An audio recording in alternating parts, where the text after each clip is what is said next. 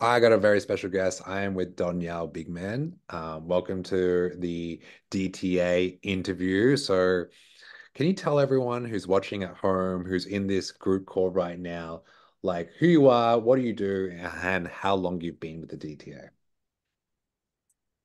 Hi everyone, I'm Danielle Bigman. I am a family nurse practitioner in a rural community hospital in New Mexico, which is in the state. I've been in the DTA for the last 16 months, so I joined about March of 2023.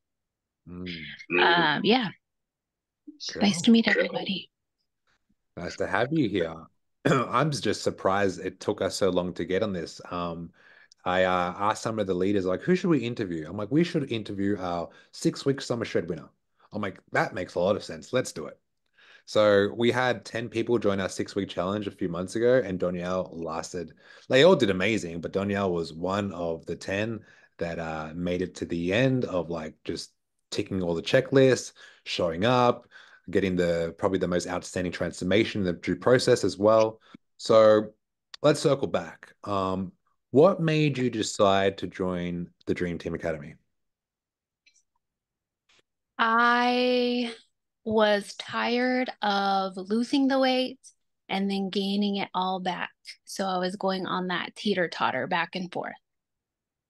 Um, so I take a lot of vacations because of what I do. It's a way for me to like disconnect from, I guess, my day-to-day life.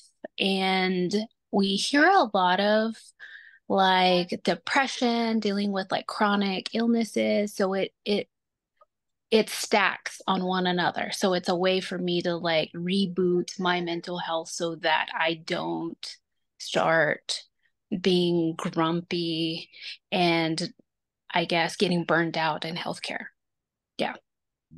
So I was on that. I was also like not really sure what I was doing in the gym. I was mostly a cardio bunny, which means like I was running 6 miles a day, about 5 to 6 days a week. Um, so yes, I was able to lose the weight right away after coming back on vacation, but then I would go on another vacation and then gain it all back. And then I didn't really know what to do in the gym. And there's just so many like Instagram influencers out there that I just didn't know what I was supposed to be doing. Yeah. Mhm. Very relatable. Cardio bunny, trying to lose off all the weight. Every time you go on vacation, you put it back on, you come back off.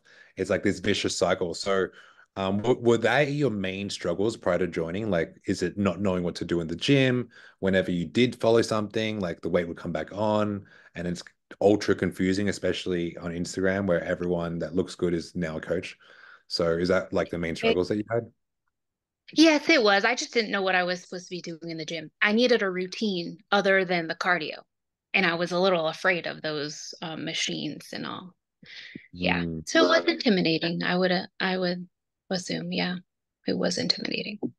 So over here, me and Joe doing videos in the gym, teaching people how to fix their form. What made my Instagram account like stand out to you where you wanted to like reach out to me? Um, so prior to hiring you, I had a coach who was online. He was one of, I guess, maybe somebody newer who gave me workouts but didn't change them or augment them to what I wanted and what I enjoyed. So with him, like my weight had pretty much plateaued and I had stayed there for a few months. And when I tried to reach out to him, like I didn't get like the feedback that I needed or wanted. So I was following you and Joe on Instagram for at least a couple of months, kind of looked into like what you had done or what's on your Instagram, and then kind of like looked into other things online. Um, so once I decided like, okay, this guy seems legit, like he has the credentials. I don't know if I've ever told you that. Then I reached out to you and asked, like, hey, this is like where I've been, what I've done. I just need like a routine. That way I don't have to keep questioning my exercise routine. Yeah, so that's how I reached out to you. Got it. That makes sense. I appreciate that. Yeah, well, credentials do matter because, guys, there's so many people that look amazing. And just because they look amazing doesn't mean they have the license to coach you and teach you and train you. Um, just because you can do it for yourself doesn't mean you can do it for others. That's why there's qualifications. That's why there's nutrition courses, there's training programs. Um, yeah, even prior, Donielle, I know off topic, but like I had two gyms back in Australia. And if it wasn't for COVID, I'd probably still be running them. So COVID shut the gyms down and I went online and I could practice my expertise online and reach more people. I didn't know it was going to turn into what we have now, but I'm very grateful for whoever was looking out for me. Um, so yeah, so okay, now how much weight were you at the start in February last year? Like what were you weighing and what are you weighing now? So I was 137 pounds around the end of February of 2023. And then now I'm down to 112. So I've lost a lot of weight. I You lost. have yet to go shopping and buy smaller clothes. I'm waiting. I'm waiting just to see what happens and see if I'm able to like keep this course. Yeah. Interesting. Okay. When's the last time you were 112 pounds? In high school. Yes. So about 30 years ago. I didn't know that. Yeah. That's fucking cool. Yeah. Yeah. That's really cool. So I know it's really cool. Um, yeah. What do people say? Like friends, family, like what do they Um, what do they say about your transformation? so I get a lot of criticism at work. Um, I guess you would call it criticism. They tell me like, you're losing too much weight. What are you doing? Like, you should try to eat these things. So, as a healthcare provider, like we get a lot of on-the-go snacks. And these on-the-go snacks are not very healthy at all. So we get a lot of donuts, pastries, cookies, and that's just something that comes with it, just because like these are, I guess, easier for people to buy and bring to us for as a thank you gift. We also have like a candy drawer, is what I call it, where people just bring candy and stick it all in this drawer. So if we don't have time to eat, then we resort to the drawer to keep going for the rest of the day. Yeah.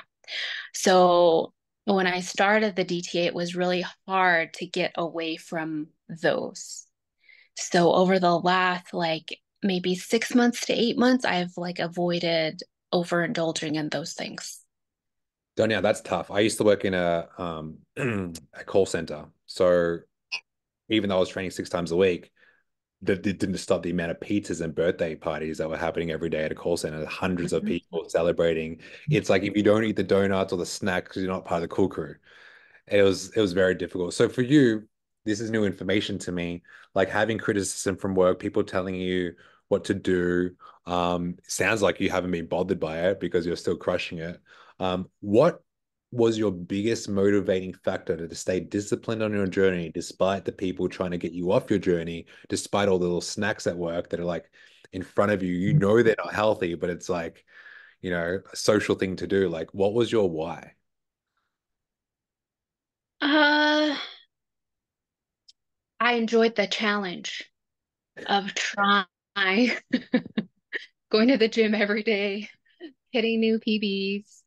Um, I think I just got stagnant in my life where it was pretty routine every day to do the same thing. So adding like the workout into my routine, it was something like I looked forward to doing.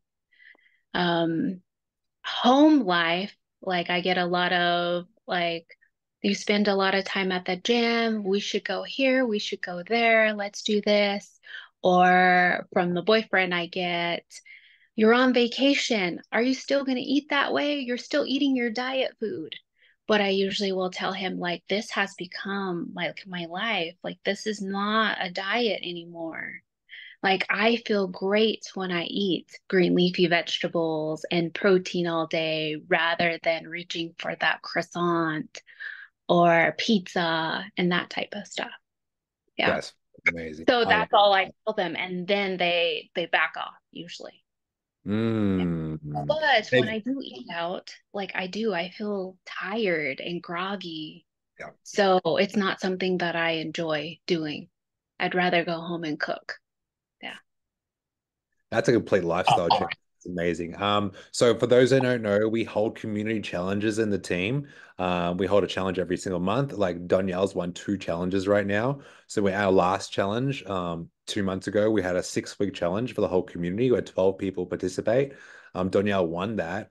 But you were up against some pretty diligent, disciplined women. Like they're very focused.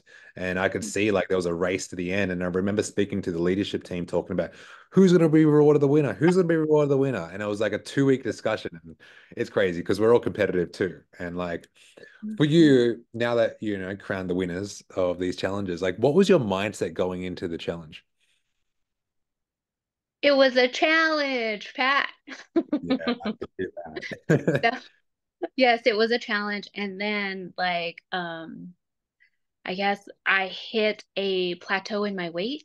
I was about 115 and I couldn't get the scale to budge. Although you tell us do not focus on the scale.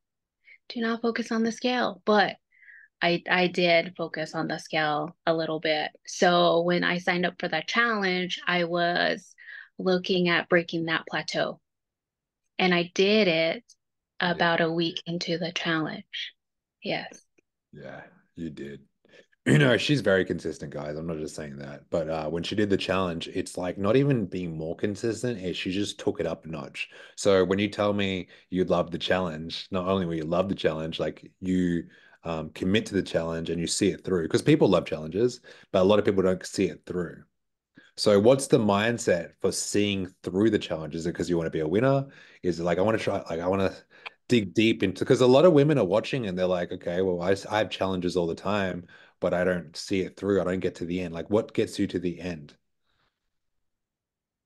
I guess it's just the fact that I was able to complete it and just to see if, I don't know, just to see if I guess, um, I, I guess I looked at it as a personal challenge to see if I would be able to get to the end of breaking that plateau in my weight.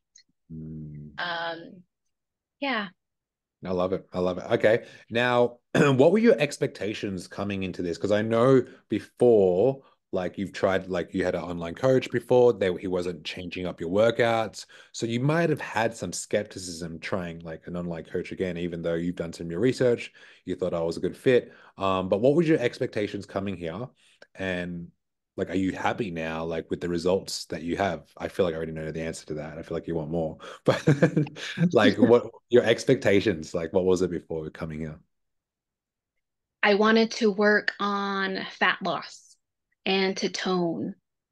And I knew that I needed more accountability in my life. So you would be able to help me with that. And on top of that, like it's like exercise increases my energy. It also helps me sleep better. Prior to that, I did not have any of that. Like I would just feel tired and sluggish all the time. Um, And by working out, like I was able to hit the main things, plus learn more about nutrition. Because like in school, like they don't talk to you about how important protein is, and these other macronutrients that we should be having. So like prior to the DTA, I was eating a lot of salads with chicken. Um, and then on the weekends, that's when I would fall off and just kind of eat whatever I wanted to, just because like I was so strict during the week with my nutrition. Yeah. Got it. Okay. What are some of the things you do differently now? Like maybe it's your, yeah, you talked about nutrition, but maybe some habits, some your exercise routine. Like what are the exercises you were doing before coming into the DTA? What are some of the exercises you're doing now? So as far as what I'm doing differently, I'm drinking more water for sure. So I try to drink 3 liters of water a day. Sometimes I'm a bit shy, but most of the time I hit the 3 liters a day. I'm eating more protein.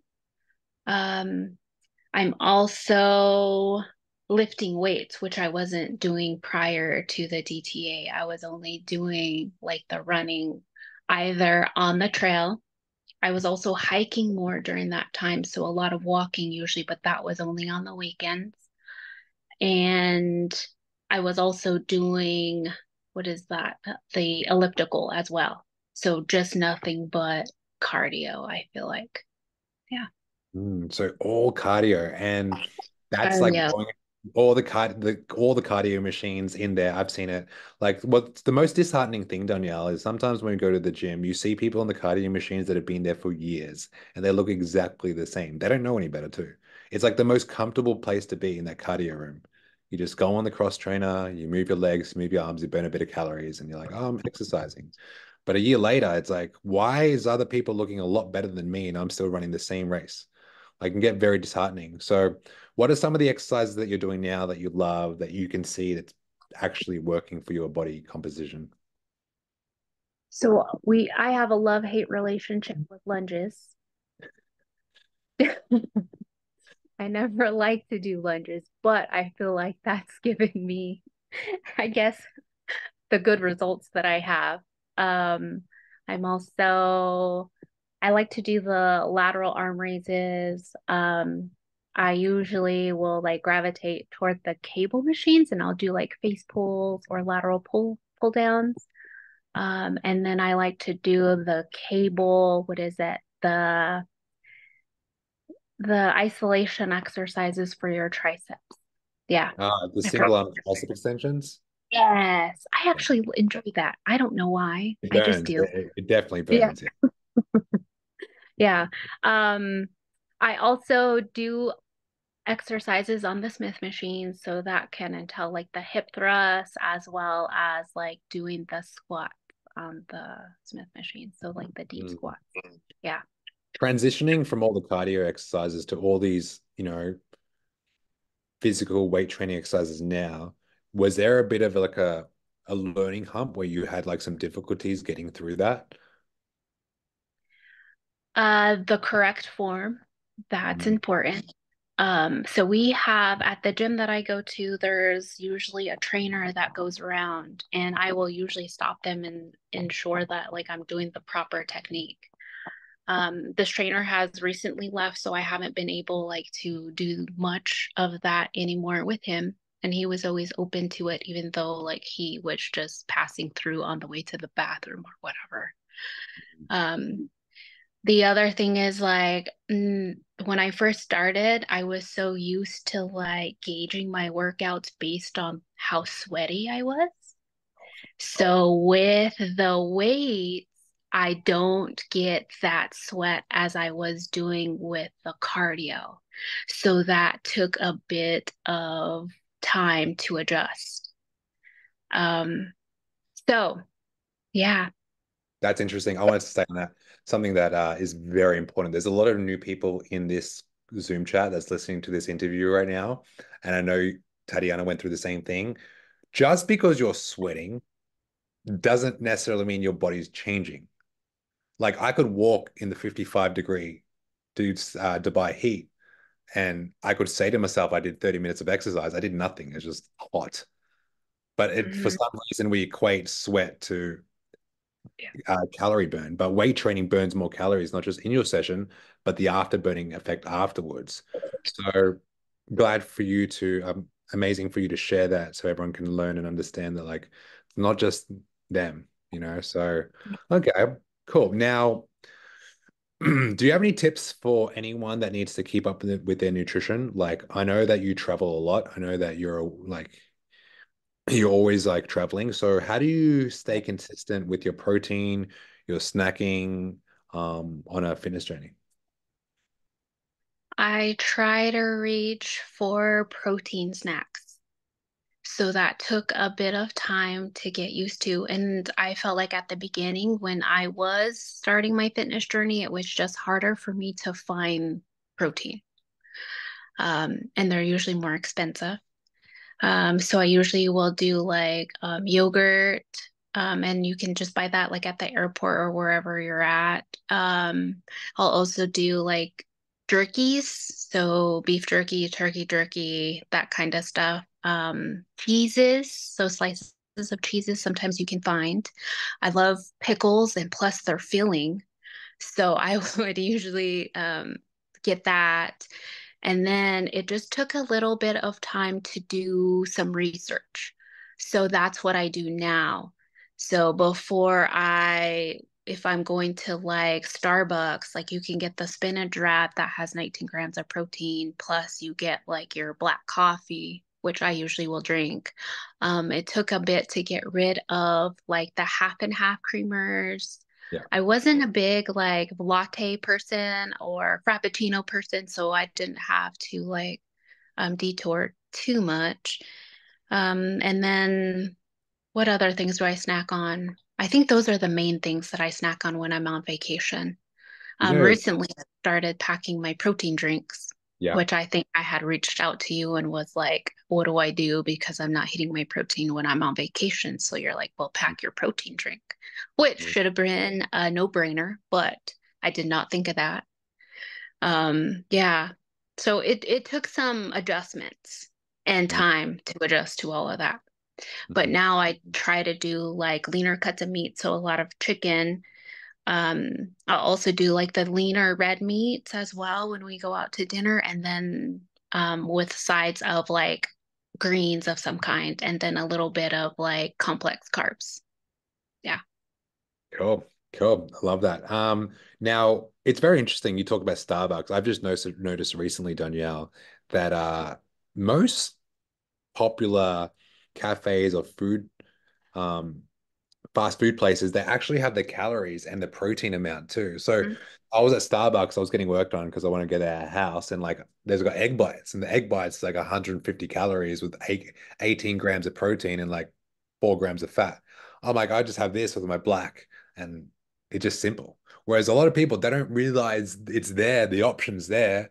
They'll just have their, frappuccino with 2 tablespoons of sugar, with their, I don't know, a little donut or something. And starting your morning with like 40 grams of sugar and then wondering why you're craving sugar all day. I mean, common sense isn't very common, and it's everywhere too. Like they don't really educate you this, like you mentioned, like educate everyone on this in high school. So it's good for you to understand that. All right. What advice do you have for anyone that's stuck right now? Someone that's wanting to lose some weight. They've tried all the exercises. They're in the cardio rooms like you were, and they've done some training with personal trainers, but they feel stuck. They didn't feel like it was customized to them. Like, what advice would you have to anyone who is looking to get out of like a plateau? Your health as well. That's the main important thing. Yeah, so what you feel your body is as important as what you're doing to it. Um, so as a healthcare provider, I see a lot of this at work: obesity, type 2 diabetes, hypertension. Um, my family has a strong history of diabetes, so I don't want to go down that road. And over the last, like, I don't know, 3 to 4 years, I've been diagnosing like 30-year-olds, even 20-year-olds with type 2 diabetes. So I think that's my drive is like, I don't want to do that, or I'm going to put it off for as many years as I can. And I think that's why, like, I had to do a whole, like, not a whole 360, but maybe a 180 on my exercise and my nutrition. So, um, exercise for energy. It'll help you improve your sleep. It'll help improve your mood, and then you can take care of others if you take care of yourself. Mm. Beautiful. I appreciate you for sharing. And last question, would you recommend the DTA to your best friend? Would you recommend the DTA to a stranger? And if so, why? Yes, I would recommend you guys. It's a very motivating community. I've learned a lot about my nutrition, and that is like the stepping stone of all of this. On top of that, you're able to incorporate what you love into the gym. So if you don't like certain exercises, you're always like able to message Pat and he'll change them for you, which I've done multiple times. I don't like this. Stop doing it.